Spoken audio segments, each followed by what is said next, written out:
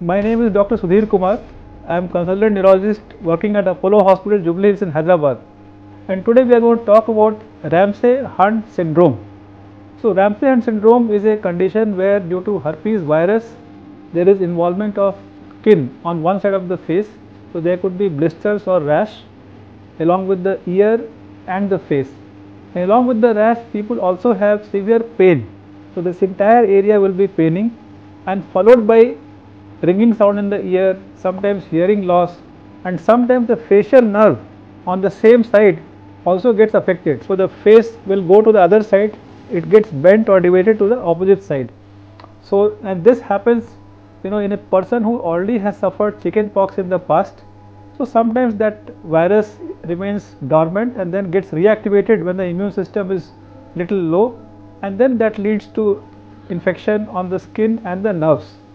Now it is easy to diagnose for a neurologist or for a physician, because when we see a blister on one side of the face, especially around the ear, with severe pain in the affected area and the face being paralyzed and it is deviating to the other side, then the diagnosis of Ramsay Hunt syndrome is made. And once we diagnose, treatment is purely medical treatment. So we have to use antiviral medications to kill the herpes viruses, and then we also use low dose steroids to reduce the inflammation or swelling in the nerves, and some pain relief medications also. And after that, for the facial weakness, we need to go for physiotherapy and the facial muscle exercises. And once we take care of all these things, we can prevent the complications and patients can make a very good recovery.